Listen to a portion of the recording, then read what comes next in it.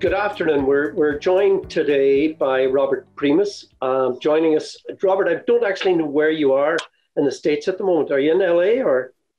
No. Actually, it's Primus.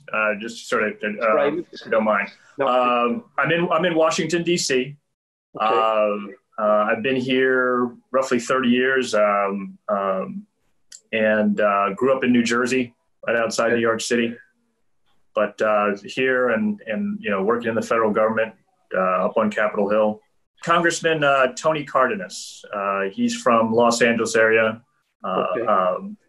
San Fernando Valley. So I recently joined him, but I spent majority of my time in the House being chief of staff with Congressman Mike Capuano from Boston area. So his connections to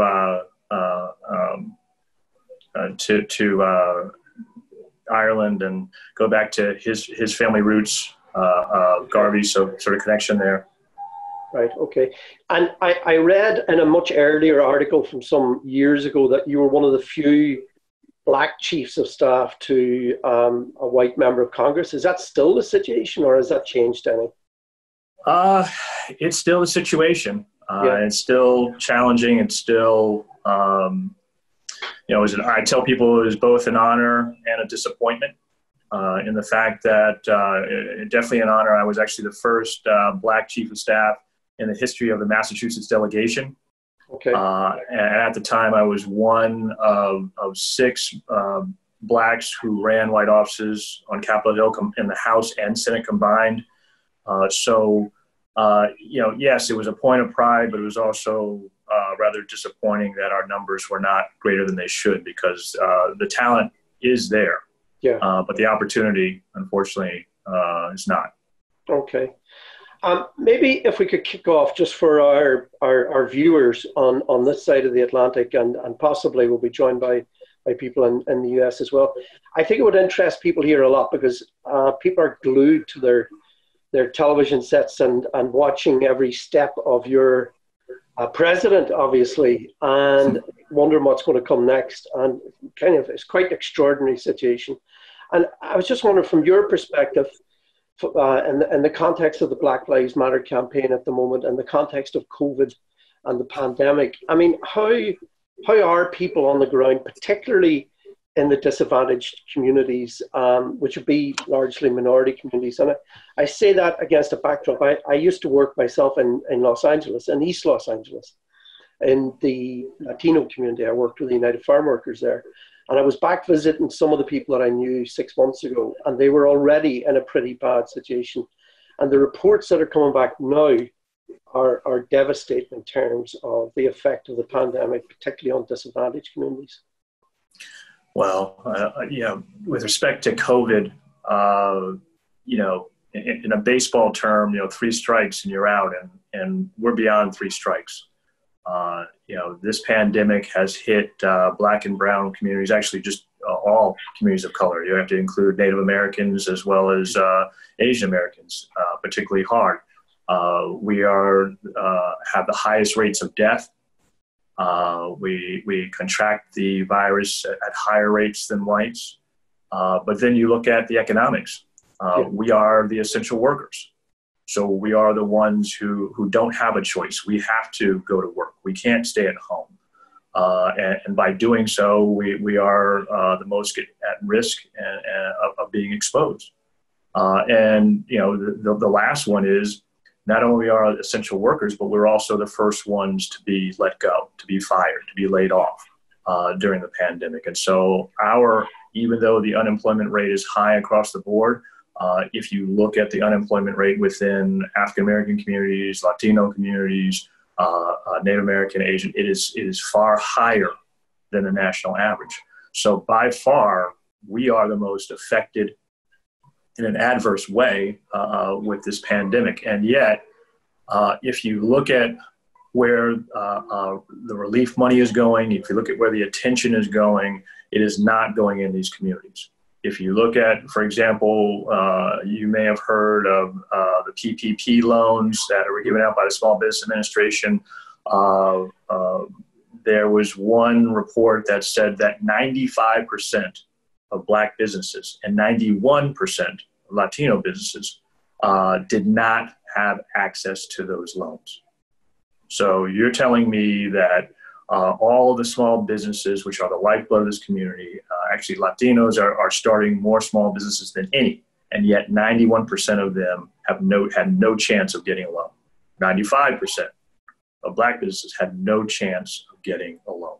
And so, this is history repeating itself time and time again, even with crisis, even with issues that are going on that are affecting the entire country.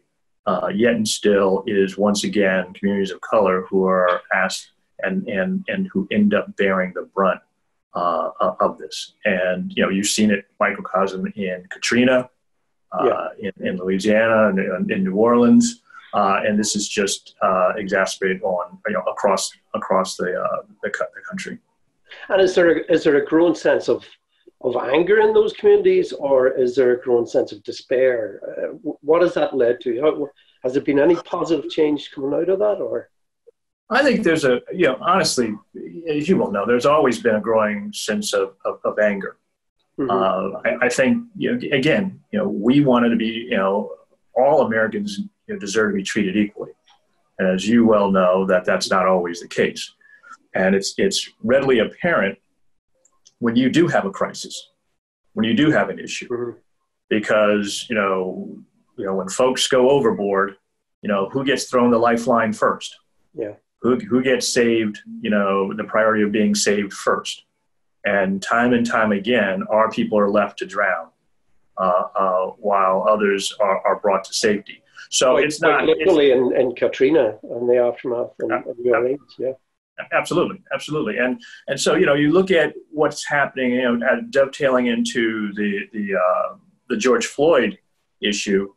I think, honestly, and still staying with storms, this was the perfect storm, honestly. Not saying that it has made, from the COVID issue, things better, but what it has done is it brought attention to the overall and underarching issues that are affecting this country. COVID created a sort of captive audience. We are all sort of sequestering ourselves. We are all, indoors. We're not going out. At the time when George Floyd happened, many of us, were home with our kids. And so when it happened, we could, white America couldn't run away. They couldn't change the channel. They couldn't ignore the fact that this was right in front of their face. And the reality for many of them was they had to finally, for many of them, say, yes, this is a problem. Yes, I acknowledge it. Yes, it is there. And that awakening, that reckoning, I believe, has brought us to where we are now. For people of color, honestly, it's what took you so long. Yeah. It's almost like, I tell people, it's almost like they woke up and said, oh, I didn't know you were here. I didn't know you had these problems. But what it did is it accelerated the thinking and the hand-wringing and the conversations that have to take place now. But it also exacerbated, honestly, our divisions, our differences, where you have the extremes basically saying, for example, instead of Black Lives Matter, it's White Lives Matter, or All Lives Matter. And I don't think there's any dispute in the Black community that all lives do matter. It's just the fact that we're not putting Black lives above anyone else. No. It's just that we need to be acknowledged that we are just like everyone else. So, there was a quote of saying, when the founding fathers said liberty and justice for all, they weren't including us. No. And so that's why we have to say, for those who say all lives matter, that's why we have to say, well, they didn't include all then, but let's include Black Lives Matter now.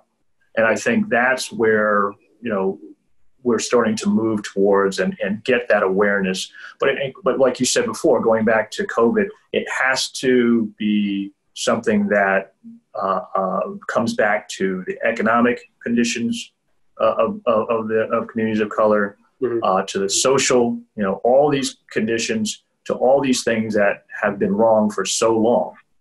to begin to move the bar back towards being right.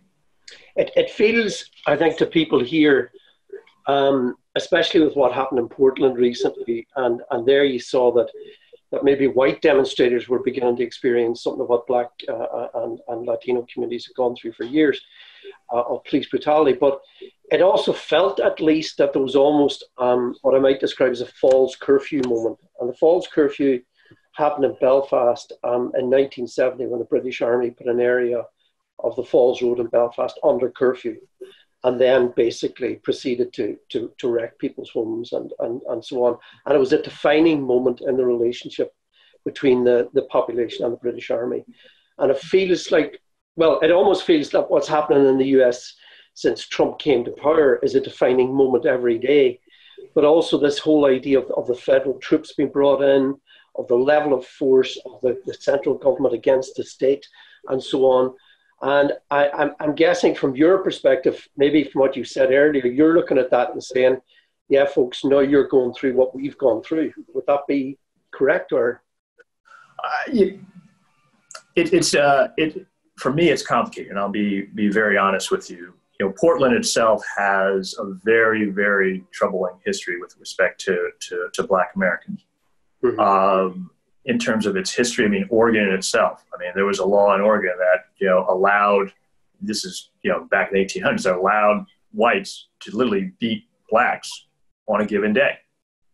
And the idea of gentrification and, within Portland and other issues, I mean, as liberal as Portland is, and it is, and progressive as it is, they have their own past to deal with, and reckoning with their own Black community as well. It's similar. I don't know if you read the op-ed from the Minneapolis mayor, former mayor, that said that white liberals were as much a problem, as anyone else in terms of stopping that. And I think that's the case. But going back from the protest side, I think what it did do, I think it did open people's eyes up because, it wasn't, federal troops against predominantly African Americans or people of color. It was against whites, and it was. I believe it was an egregious use of federal power. I think that just like it was honestly in Washington D.C. during some of the protests when President Trump unleashed the National Guard and the helicopters were flying overhead, and even the forced removal of peaceful protesters from Lafayette Park just so he could walk to a church where he literally was uninvited and snap a picture. Yeah. It is an obvious abuse of power. And I actually do think that having it happen in Portland, having it happen to white Americans, I think it does start to wake people up to the reality that this administration has gone beyond really its authority, and well, let me back up. It does have the authority to do it, but in terms of how it prosecutes this authority, I think calls into question this administration and how it believes it has the ability to, frankly, do what it wants. Yeah. I want to go back for a minute to the issue of the Black Lives Matter movement and how whites are now getting affected, because there's a lot of controversy here in Ireland and also in Irish America about this issue of people producing like T-shirts that Irish Lives Matter. You can buy them in Walmart in the US, you can buy them on Amazon and so on. And there's a lot of concerns here that there are people within Irish America, and there's also people in Ireland. There is racism in Ireland. We need to be clear about that, because we often pride ourselves on being, showing solidarity with oppressed peoples around the world and being, great at solidarity. But we do have our own major problems here, and the new migrant Irish would tell you that, and it manifests itself on a daily basis. But this idea of some people within Irish America claiming that there were also Irish slaves and we were just as bad off, and Irish Lives Matter. I was wondering what your thoughts are on that, because it seems from our perspective, we have a responsibility to do a job in terms of Irish America, who have had not inconsiderable involvement in policing Black America and Latino America, and they certainly haven't come out of that with glowing colors. Well, yeah, being in America for a long time, in my opinion, especially from a white immigrant's perspective, you have two choices. You can either assimilate and embrace the culture that exists, or you can come in and try to live out, the true creed and understanding of what this country, was formed upon. Life, liberty, pursuit of happiness, and everyone created equal. I think, honestly, historically, when most came, even though they were fighting their own oppression here and maybe even at home in their home country, many of them found a common thread in the discrimination and the oppression of Black Americans and other people of color here. Mm. They figured, well, if everyone else seems to be, of the mindset of this, then we'll be of the mindset of this too. And I think that indoctrination, of that mindset, I think that's where you see, the problems exist, and when people will raise those issues about, well, what about, Irish Americans, and what about Polish Americans, and what about, German Americans, and you can go down the list of those who come here and been a part and allowed to assimilate, allowed to become true Americans. Many of these folks who come, sure, and, within time of them being citizenship, they were voting before we were voting. They were having access to better education than we were, than many of my ancestors who were here, hundreds of years before. Mm-hmm. and had done more to build this country than anyone else. And yet many of those rights were continue to have been denied and continue to be denied today. And so there has to be this understanding that just as there were many white Americans and Irish and others from other nations who were helpful, not only in the civil rights, you can go back to slavery, abolitionists, or others. The sad reality was there weren't enough of them to continue the efforts of freedom, equality, civil rights, and human rights. So we end up having a George Floyd in 2020. We end up having a Breonna Taylor in 2020. Yeah. And all these issues continue to go. Or what we said before about COVID. And the policies, unequal policies, economic policies that befall communities of color. So it's still out there. And I think, again, people have to be honest with that. And they have to understand that, you personally may not have been a part of the problem, but as a culture, your culture was. And so you have to work towards remedies and reconciliation in that. Regardless if you yourself did it, you have to understand that you benefited from that society, and now you have a reckoning of whether or not you are going to come and be part of the solution. And do you think that there are people within Irish America that are now part of the solution? Is that absolutely. Absolutely. I think it's across the diaspora. I believe that, and Congressman John Lewis, who recently passed away, was actually a friend of mine. And his last words, which were in the New York Times, I commend anyone who has an opportunity to read it online. He talked about, that this struggle is not just our struggle. It has gone on for centuries, and it's gone on around the globe. And there are many people who have like experiences, may not have been necessarily enslaved in the issues, but, the issues of being treated like second-class citizens, of having your human dignity and your human rights in question, your civil rights.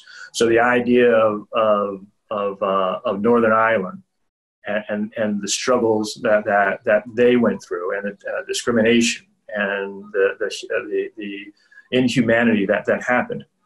There are parallels. There are absolute parallels to that, and even the idea of peaceful nonviolence. It's same thing. You can find that in the history books in places like Northern Ireland, as well as other places, well, India and other places around the world. So I think that yes, there are plenty of not just Irish Americans, but white Americans across the board who genuinely are concerned and want to help. I mean, that's exactly why we were able to be successful during the Civil Rights era. We weren't successful just because blacks alone, pushed the needle forward. We did it in tandem with everyone, not just here but around the world. And likewise, our struggle is not our struggle. Our struggle is everyone's struggle. Yeah. And until everyone wakes up and realizes that and begins to move forward. And honestly, I'm encouraged by the amount of young whites who seem to have woken up. I'm encouraged by all of them, middle-aged and even some older, who understand that too. I mean, I never thought, and this is being very honest and very candid, I never thought I'd live to see the Mississippi state flag lowered, never to rise again above that state capitol. I never thought I'd see, and this isn't even dealing with African Americans, but communities of color. I never thought I would see so soon, our Washington American football team, remove its name, especially after just 5 years removed after the owner said he would never do that. I generally try not to repeat the name of the team now, but those type of things that have happened in the wake of Floyd, unbelievable. Absolutely unbelievable. The communication you see, even corporate America now trying to get on board. You see so many other people who you never would have seen before now talking about. You see, again, rallies in Ireland and Germany and Africa and Asia about this. In Australia, you see people speaking up now who are afraid to speak up. So I think this is a bellwether moment. I'm encouraged by it. I want to see what's going to happen, in the future. I don't want to see this as something where, you go and put up a sign, you pat yourself on the back, but then you go back to your segregated community and think about it no more. That has to end, and we have to understand that this is our own global emergency, not just the COVID pandemic. This is our own global emergency that we need to wake up and we need to address, if we are to save ourselves. I mean, I find that very inspiring, Robert, and thanks for that. It's positive as well. And I wonder, there was a documentary on Irish language television here this week. It's called TG Cahir is the name of the television channel. And it was about, among other things, the Green Book that was used by African Americans when they had to travel along Route 66, because there were so few places they could stay in. There were so few places they could use the restroom. There were so few places they could stay overnight and so on. Fascinating program. So it was a documentary that was on this week. But one of the points I think that somebody made in the program was that one of the things that's changed today is everybody's got a camera today. So, and of course, for us, a defining moment here was at the first Civil Rights March, when people were beaten by the police. There were cameras, there were television cameras that went around the world, which is obviously what is happening now, is that we're seeing in real time what's happening in Portland. We're seeing what's happening in different cities and so on. And there's a lot that we're not seeing as well. And of course, the other side of social media is the use of social media by the far right. But it is interesting to see that. Just this last week here in Derry, we took part in a web seminar with people from Detroit, from the Black Lives Matter campaign, and they were joining together with the Bloody Sunday families in Derry and with the people from the Museum of Free Derry. and find common ground. Some of the Detroit people had been over here before, obviously, the lockdown. And so I would hope, it's not directly a question, but I would hope that out of those kind of links, that maybe there can be influencing going on also on Irish America, because it's such an important community when it comes to this particular issue. I mean, I've watched the St. Patrick's Day March in New York, and I think it's appalling. I think it's a terrible parade, because it's really just men in uniform of all the different types of uniforms they have. There's nothing creative about it, but it's that link between Irish America and policing. And that's the link that I think we need to be looking at and challenging, particularly we as Irish people need to be doing that. Well, yeah, and that's an excellent point, and it goes back to what I said. It's, we based our relationship, the Irish relationship, even with the African American, is based on perception in this country, and looking at again St. Patrick's Day parade, but that is nothing. That there's no comparison. You can't make that comparison based on a parade. Yeah. It's all about, again, it's about understanding each other, understanding the history, of this country and not of this country, but of this world, the struggles in this world.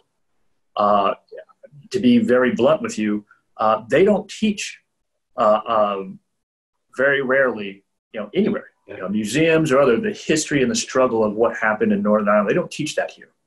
Yeah. And we don't understand that.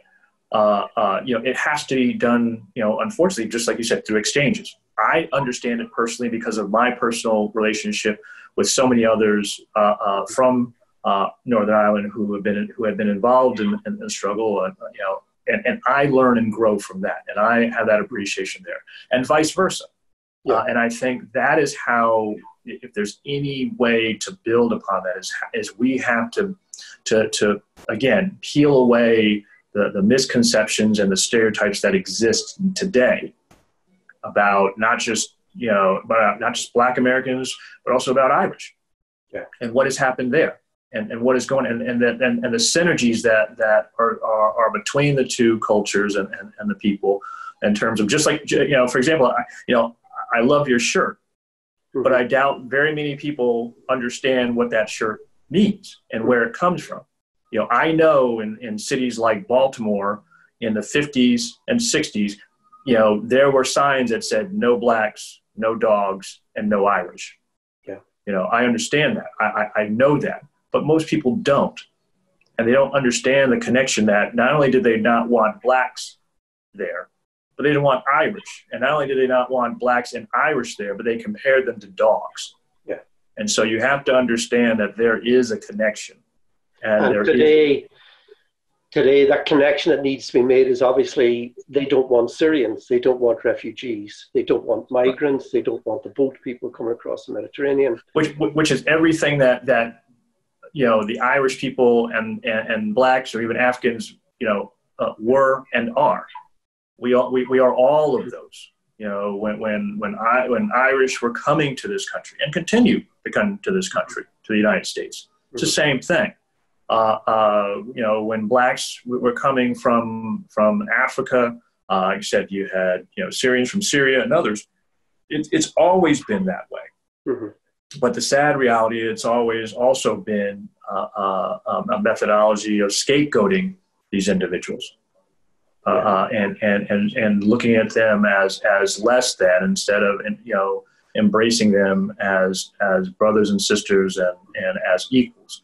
So there's always been that, and I think, again, the challenge we have that is shown with George Floyd is that, well, it's not just a challenge, but it's also an encouragement that more and more people are now waking up to the reality that such injustice exists, and it's up to us who are aware of it to help them become educated. I think that's the biggest thing. When I said, where do we go from here? The biggest thing I think that can happen is that individuals re-educate themselves to the realities of not just this country and the injustice that happened with people of color in this country, but around the world. Understanding, again, using Mr. Lewis's words, understanding that there is a common thread. We are not limited to it's just us who were unjustly treated. It is throughout the world, and it continues today throughout. And I think there's a problem there's a problem that we have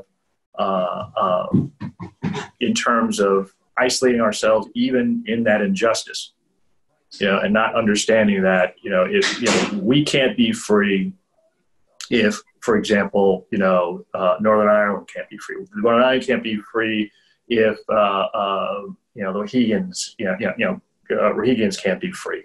If the Aboriginals in Australia can't be free.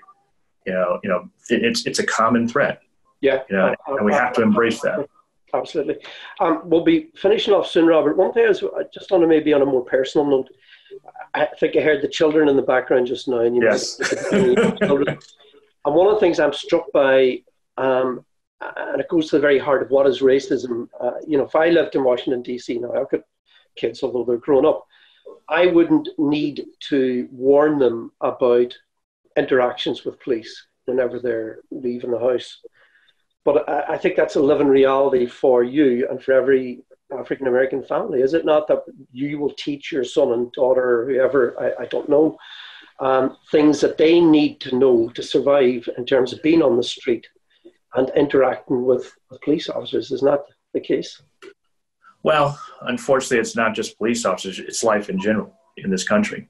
I have three boys, Benjamin, who's 11, Jacob, who is 9, and Aaron Francis, who you heard, is 4. But there's not a day goes by that I don't worry about. As a matter of fact, how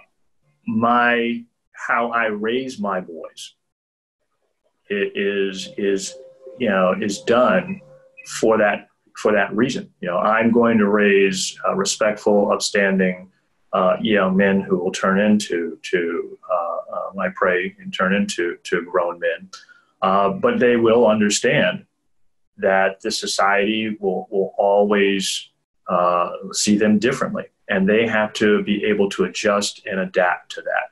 And again, yes, and the police officers, but when we encounter, I'll let you know that when we see police in our neighborhood, we walk up to them.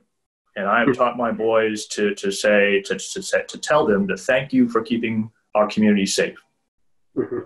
And there's a lesson in that. And the lesson is that I want my boys to understand that not all police are bad, and we should respect them when they're doing their jobs. But I also want the police to understand that not every black boy that they see is a threat and is disrespectful and is not thankful for them when they are doing their jobs. And so it not only teaches my boys a lesson, it also hopefully teaches those officers a lesson that when they leave and when we leave, that they can no longer stereotype and say, well, all of them are this way and all of them act this way. But they can say, well, there were 3 boys who weren't and a father who wasn't. And so, there is that struggle. And I think about it every day. I think about it about me. Yeah, no, I'm sure. About whether or not for if I'm going to be stopped, how I'm going to react, what's going to happen. And again, I am a very successful white collar professional who works in the halls of Congress, but yet I'm not immune to that. No. And so yes, I mean I teach them about that and about their history and about who they are. And I know we're short on time, but you mentioned the Green Book. And, about places where you can go and what you can do. We don't have a Green Book today, but we do, keep in mind places that have been hostile to African Americans or people of color or to a way of life that we believe in terms of being able to be free. We look at social media, we look at, read those stories where, you see towns that, seem to be very, anti-inclusiveness. We see, cities or areas that have known to be, unaccommodating and intolerant. And so for us, those are issues where, well, maybe we won't be going there. Maybe we won't be, a white family can still pick up pack their kids in and say, we're just going to drive across country and see where we land. Yeah. Well, we can do that too, but you best believe that in the back of my mind, I will be thinking, where are we? What are we doing? How do we behave? And make sure that we come across to others in a way that is non-confrontational. Yeah. So even to this day, we still have that. Yeah. I suppose to finish off, Robert, and I really appreciate your time, and it's been a fascinating discussion. To finish off, it's a momentous year. You've got an election coming up. We're in the middle of a pandemic. There's more Americans have died in the pandemic than died in every war since World War II. I understand. There's some positive manifestations in terms that we noticed here, in terms of community and people working together, supporting each other, getting a real understanding of what essential worker means, and realizing who that is. For you, do you despair for the future, or are you hopeful that in the long term, I suppose it's short term, or we're going to get rid of Trump? And where are we headed? Because in many ways, what happens in the US does have an effect, obviously, on the rest of the world. And they're scary times in a lot of ways. As a parent, without question, I have to be optimistic. I have to be hopeful. And not for me, I have to be hopeful for my three boys. Absolutely. Again, is there worry? Is there great concern? Is there fear? Yes. But in the end, again, looking at listening to Mr. Lewis and his words, there is optimism for the future. I am encouraged again by people who had been silent and on the sidelines before, who are now stepping into this, and as Mr. Lewis said, getting into good trouble. I see more and more that happening, like you said, in Portland and so many other cities, and even small towns where people are stepping out and risking their own safety and health and well-being to stand up and say, this is wrong. And so with that, I have to be encouraged. And you can see the powers that be, the Trump administration and others are pushing hard against it, very hard against it, trying to scare, their base and those who might believe him that, the Black Lives Matter movement, is coming for their families and their neighborhoods and the communities and their way of life. So that opposition has not left. But again, I hope that America chooses love over hate, chooses acceptance over rejection, and brings an administrative change to this country. I hope that the president's time has expired in November, and I hope to see a new beginning. But I caution people in saying that even with him losing, even with a change in the administration, we still have work to do, because there are still people out here who still believe him. They believe his rhetoric. They believe his xenophobic words. They believe his racist words, his sexist words. And they will still exist, whether he's president or not. And we have to remain vigilant. We have to remain dedicated to civil rights, human rights, equality for all, well past this, his administration. And so, long story short, like I said, I am encouraged. Even the fact that we are having this conversation is encouraging, because I would not imagine that we would be having this had it not been for George Floyd. So here we are. And I think, I hope that we have many more conversations like this. Yeah. On those cautious but optimistic notes, I want to thank you, and thank you on behalf of the Féile committee. I'm sure they could put that speech up from John Lewis, because is that the speech that he wrote before he died and said, publish this after my death? Yes, it's the speech that he wrote before Yeah. dying. Yes. Okay. I'm sure they could put it up on the Féile website for our viewers to read again and draw inspiration from. And well, I know we're closing, but I hope they do, and I hope they also realize that, you know, John Lewis. People look at him now as he was 80 years old, but John Lewis began speaking out and getting into good trouble when he was 18 years old. Yeah.